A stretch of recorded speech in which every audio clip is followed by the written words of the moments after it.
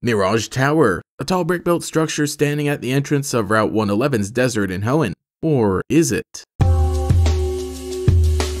I guess that is why they call it Mirage Tower. This was an entire little dungeon added in Pokemon Emerald version and is yet another cool thing that makes the game unique. So after you obtain the Go Goggles, you can finally access the desert and explore this place for yourself. Sometimes a Mirage Tower will be there and sometimes it won't. The solution to get it to show up again is literally just exiting the area and then coming back to reload it. There is one hiker NPC off to the side who gives you some clues about it. He thinks that it may have some kind of spooky origin. That makes sense because in Japanese this place is called the Phantom Tower, ooh. But inside you won't really find too much. The only Pokemon that show up are Trapinch and Sandshrew. Not even Baltoy, which seemed like a perfect candidate. As you go up, you'll find cracked floors that require the Mach Bike to speed across without falling through. The whole thing is actually a lot shorter than I remember. It took almost no time to reach the top. And the final room is where you'll find the Claw Fossil and the Root Fossil. In the original Ruby and Sapphire version, these would be in a sand pit at the farthest end of the desert. Taking one would cause the other to sink into the pit, seemingly lost forever. Meanwhile, on the top floor of Mirage Tower, it's just about the same deal. The tower is about to collapse into the sand and there's only enough time to grab one fossil. I know the player was given a choice of fossils in the other games for one reason or another, but here you're making me feel like I'm in a life or death situation. I gotta decide who gets to live or die? What do you mean?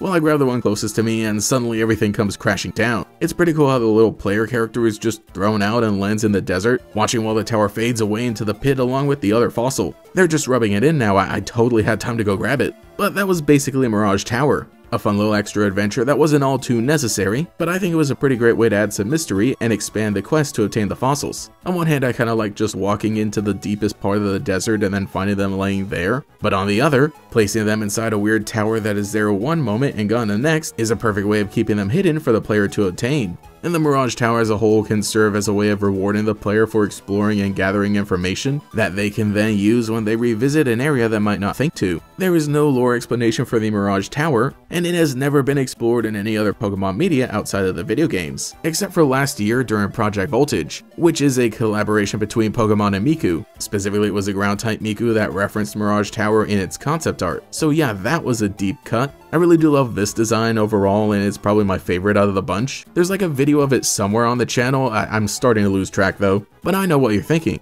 Is there any way to get that other fossil that sank into the sand? Why yes, there is. Yet another reward for paying attention. Our expedition isn't over. Back on the outskirts of Fall Arbor Town in a house owned by a man known as the Fossil Maniac. The first time you visit him, you'll see that he started digging a tunnel from the back of his house through the mountains and into the land. It is pretty impressive as is, but he promises to keep digging even further, and by the time you become the champion, he will have expanded his cave into the freaking catacombs of the Hoenn region. This new cave is so long. I was starting to wonder if it was ever going to end. There are some Pokemon here, mostly Whismur and Loudred, who no doubt really hated all the digging going on here, but you can also find Ditto actually pretty easily and a very helpful encounter for the post-game. As you reach the end of the caverns, you'll start to notice sand on the ground until you come to a large clearing with the other fossil in the center. I can't believe this guy dug all the way from Fall Arbor Town to the desert of Route 111. Either way, he's nowhere to be found at the moment, so I guess it's all mine. And now able to restore both ancient Pokemon for myself, that brings us to the end of Mirage Tower.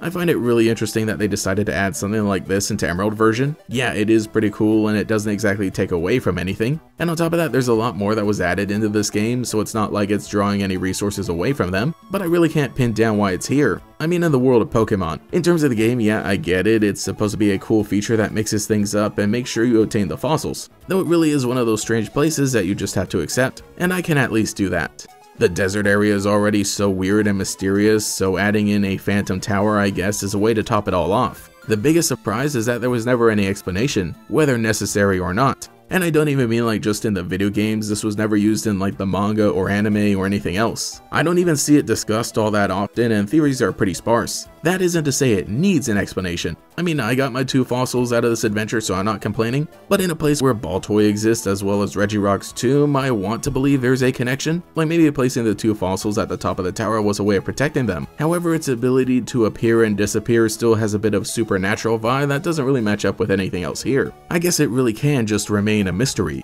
so let me know what you think in the comments below. Have you ever visited this place, and what are your theories about its origin? Also tell me which fossil you chose in this situation. Me personally, I always got the claw fossil, but retrospectively I honestly like Lileep a lot more, so I would go root fossil. But we'll chat more about ancient Pokemon in June when it's appropriate. Anyway, I've got to get out of here, the whole place is going down.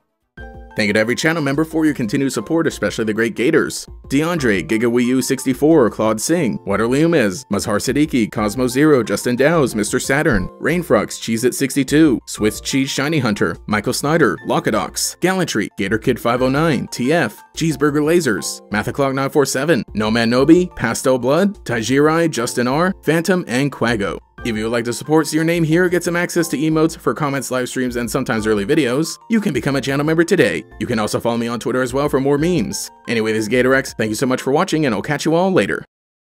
Momentum is building with more ways to collect, trade, and play.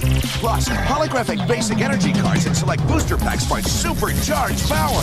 Pokemon trading card game EX Emerald, bursting with energy. Booster packs sold separately.